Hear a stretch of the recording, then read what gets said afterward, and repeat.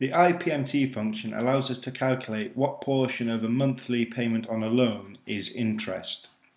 So using the information we have in front of us, which is that there's a loan of £10,000, interest rate of 9.99% with 12 payments, we've got a monthly payment of £879.11, which over the year with interest is £10,549.35. Well, we know that the monthly payment is £879.11, but what we want to know is, for each monthly payment, how much of that £879.11 is interest. So to do that, we'll use the IPMT function. So it's equals IPMT, open parentheses, and as you can see, Excel is asking us for some information. The first thing it wants to know is, what is the rate? So what is the annual interest rate for this loan? Well, the interest rate is 9.99%, so we're going to select C3. Now, because I'm going to do this formula once and then autofill it down, we need to make sure that this cell is an absolute reference so it doesn't change. So to do that, on the Mac, it's Command and T, or if you're using Excel on Windows, it's the F4 key. And just make sure you've got the $ in front of the C and in front of the number 3, and that will then lock it into position when we autofill down.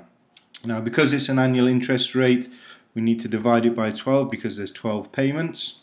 So we'll just do C3 divided by 12 for the interest rate, press comma, and now it's asking for the period of payment. In this case, it's the first period, so we're going to select E3, which is payment 1. We're not going to put an absolute reference there because as we scroll down we need it to change to payment 2, 3, 4, etc. So we'll just put E3, press comma, and now it's asking for the number of payments. Well, it's a 1-year loan, so there's 12 payments. Again, because we're going to autofill, but we need this to remain where it is, just change it to an absolute reference. So it's Command T on the Mac or F4 on a Windows based machine. Press comma, and now it's asking for the present value, which is £10,000. So it's C2. Again, we need to make sure it's an absolute reference. So Command T or F4 if you're on the Windows. Press comma. It's asking for future value.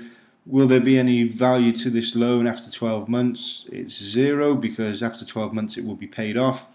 And then finally the type, and the type is asking, will it be paid at the beginning of the month or the end of the month? Most loans are paid at the end of the month, so we're just going to put 0. If it was to be paid at the beginning of the month, you could put a 1 there, but most loans is at the end of the month, so it's just 0.